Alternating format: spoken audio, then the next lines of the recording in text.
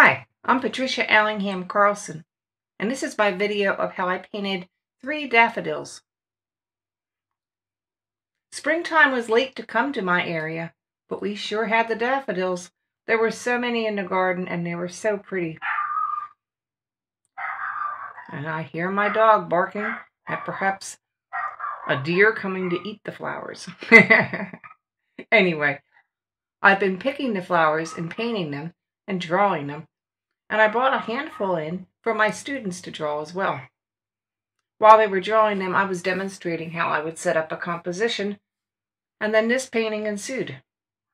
I hope you'll like it and give it a thumbs up. Now let's paint. And so here are the daffodils. I put them into a vase, and then I began to draw them.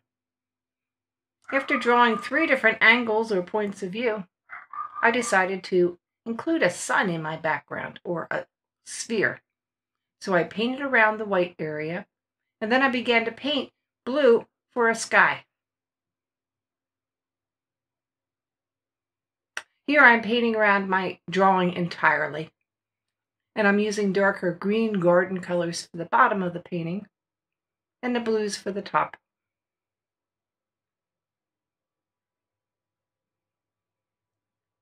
The sun I painted wet on wet, keeping the center white, and then putting in a little cadmium yellow around the outside.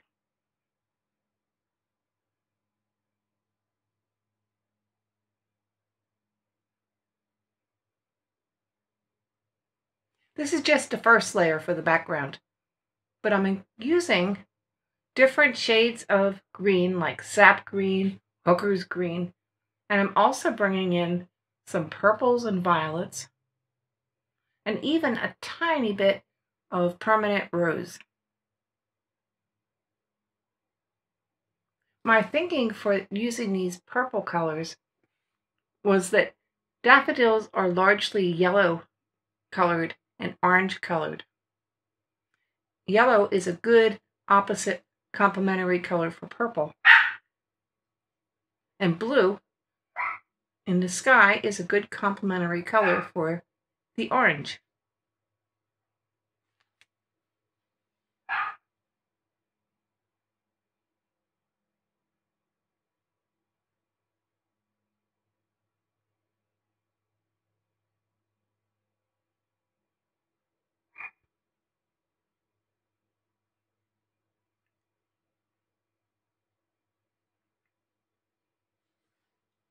Now once the background is blocked in, I begin on the flowers.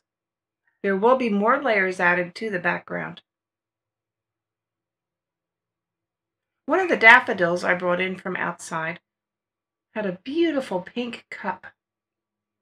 Pink, almost melon colored. And I'm trying to convey that color. First I paint the ruffly edge, then the cylinder going down to the bottom, and then I'm working on the next one, which had more of an orange and yellow color, more traditional.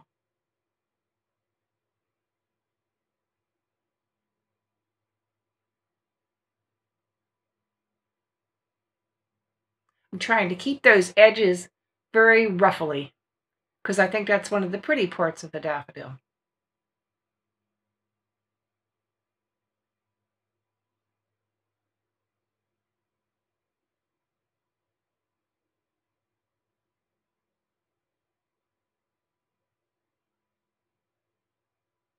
There were some delicate tones of green in some of these plants as well. So I'm putting in a very pale sap green mixed with some cadmium yellow. I want to show that there's an interior that has depth and goes in, and that the ruffly edge is the part at the top that sticks out the most.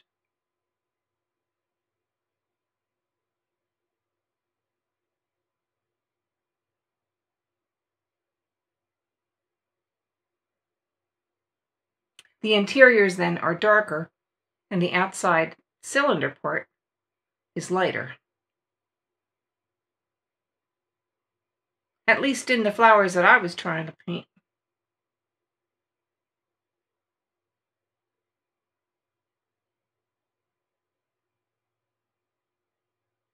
The last flower, I want to have the brightest colors. It was a very brilliant orange with a yellow ruffle around the edges.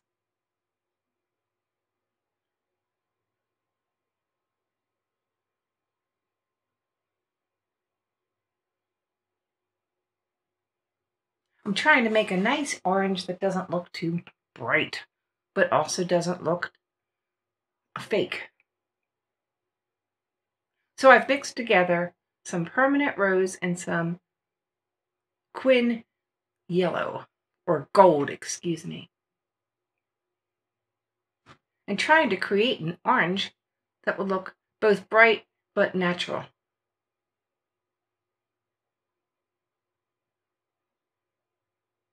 Going in for a second glazing layer, I'm painting in the lines around the ruffles to show how folded they are. And I will be softening that later. I'm deepening the colors and deepening the insides of some of the cups.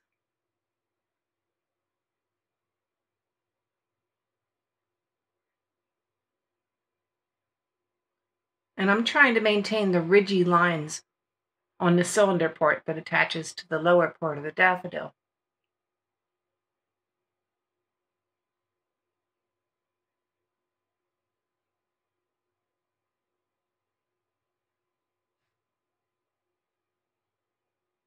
You see, I just painted in some lines and then went over it when it dried a bit with some yellow to pull the colors together, but try to maintain some of those lines that show through.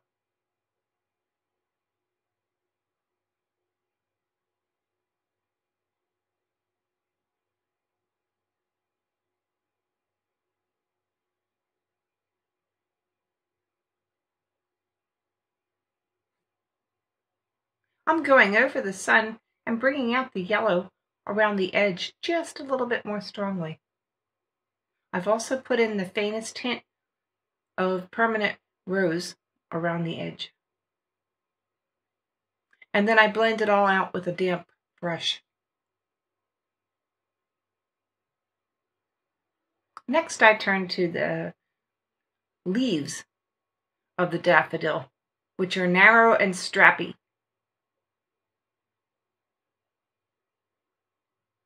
My main emphasis for these leaves is to compositionally incorporate them and make for a lively and interesting background. So I'm going to change the colors so they aren't all the same color. And I'm going to make sure that I use overlap.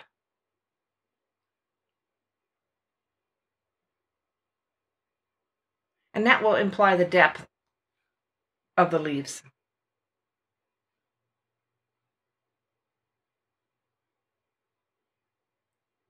The leaves that I'm painting a strong yellow will be gone over with a strong green, so they will become a yellow-green. Some of my leaves are going to be blue-green. Some of them will be quite dark and some quite light. And this is to vary the interest of the composition and hopefully to make the leaves look natural.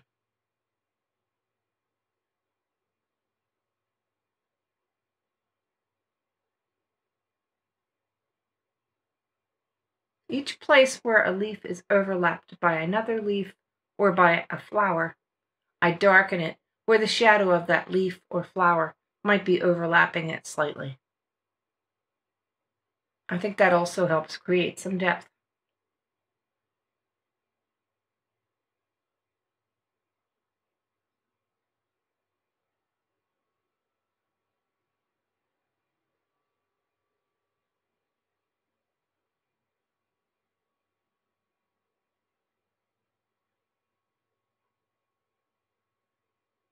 After completing the leaves, I saw that the background in general was very pale, so I did some darkening for that as well. And with all my work done, I wasn't entirely happy with the background, so I squirted it with my spray bottle. I did some lifting. I tried to force some paint to drip a little bit and to blur and to blend. It was just too stiff, and the colors weren't moving correctly. Here I'm lifting some color out of one of the stems so it won't blend into the background so much. I'm using my damp brush. I'm pulling it over the stem and then blotting it with a paper towel to remove paint.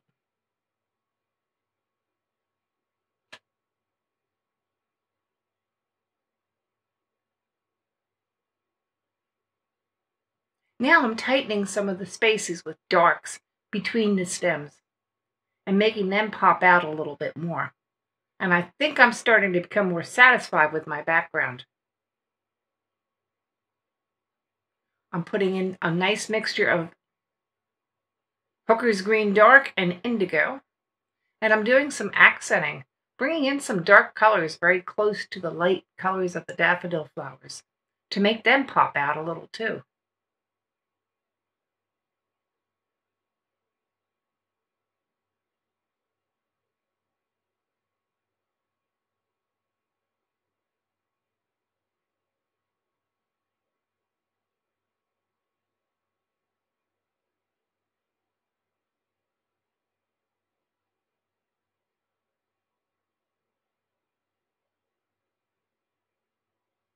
Now I'm finding my background to be much more dynamic and working with a better flow with the flowers.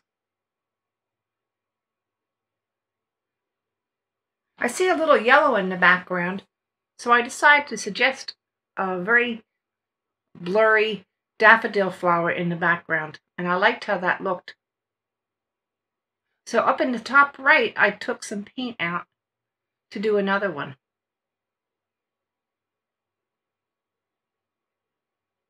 You could see me painting in with a damp brush and blotting it with my paper towel. And then I add a little color and I paint around the areas that I want to look like white petals.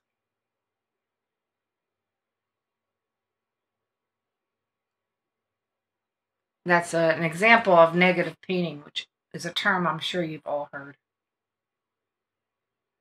Now with the background more to my satisfaction, I begin on the outer petals of the daffodil flowers.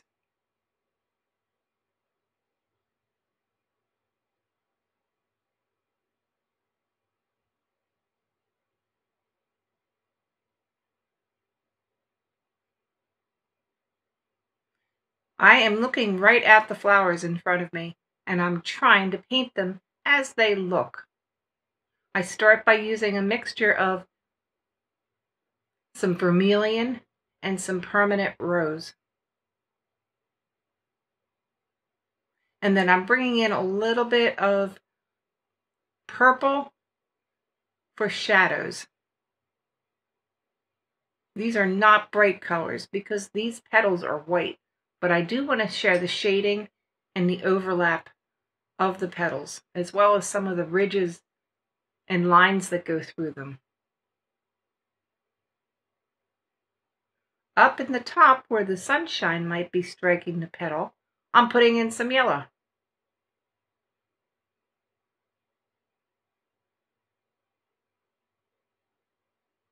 Now each petal is colored a little differently because they're all catching the light in different ways.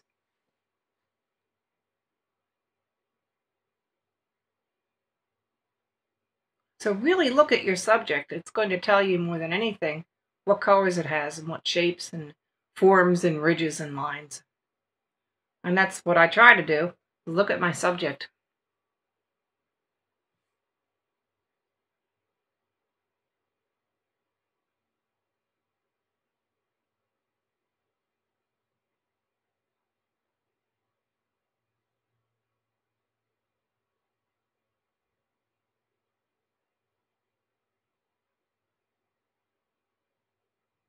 With each line I put down, I then blend with a damp brush. Unless I wanted a hard line, which I really don't want in these particular flowers. Here I'm deepening the interior, so it looks like it's going in for that cup part of the flower.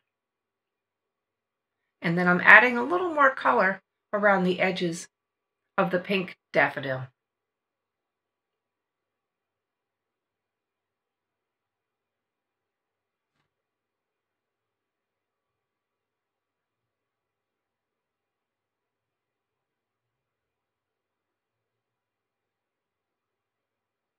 Taking a small brush, I'm detailing the interior parts of the daffodils flower.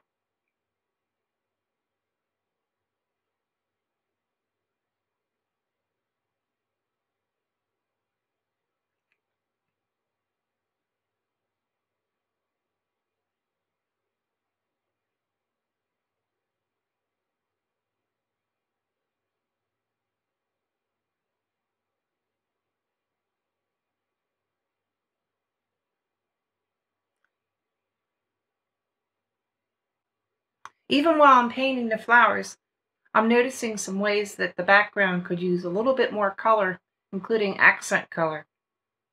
So I'm stopping on the flowers temporarily to add those accent darks around the background.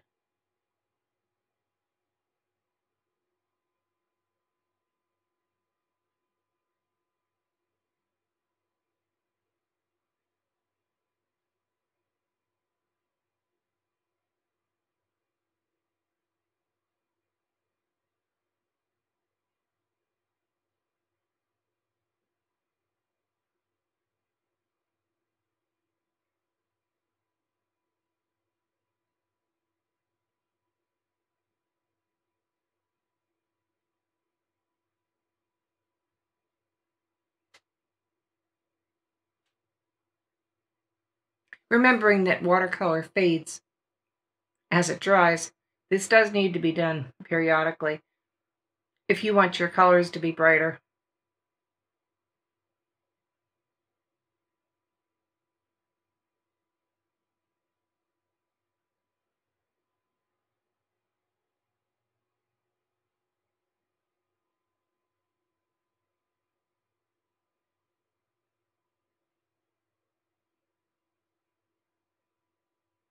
It's funny how I pause with the brush in my hand, and what I'm doing is thinking, where else do I need to put a little bit of color? And then I jump right back in and start to paint some more. So that's what I'm doing when the film is seeming still, and I'm just holding the brush. So I'm thinking. Do you do that too?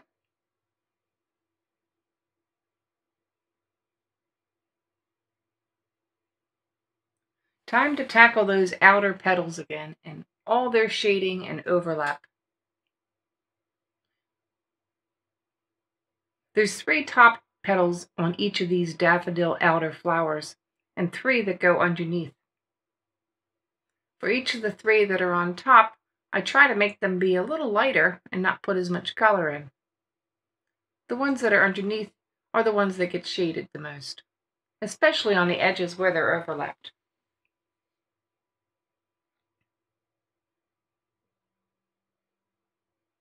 This particular flower needed more yellow around the outer petals, so I am adding that for sure. And yet I thought too much yellow might make it overwhelming with the other 2 paler daffodils, so I didn't go too bright for it.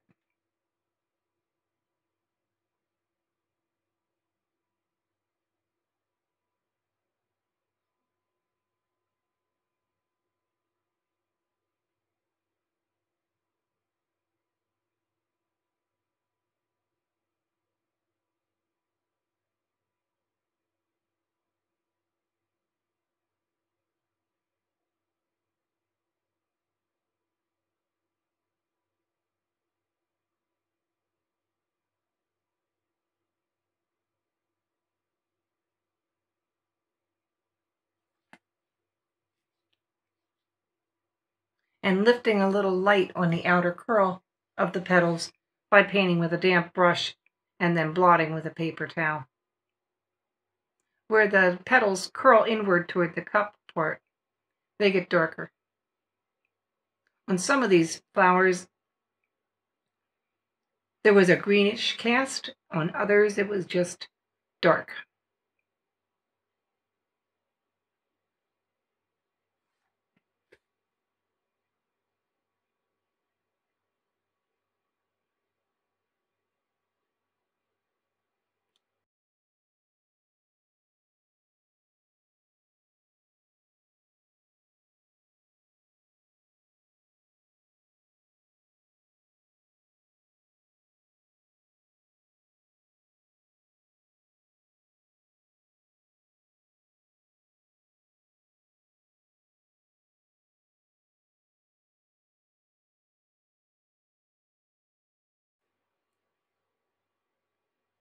I'm getting toward the end of this flower painting, and what you're seeing me do now is go around the edges of the white petals with a damp brush to soften where the color joins the background. Flowers to me are such soft petaled things, and I don't want the edges to look sharp. I want them to look very delicate and almost translucent. So I'm softening these edges with a damp brush to try to pull off this softness of the flower petals. And once I'm satisfied with that, I decide where to sign it.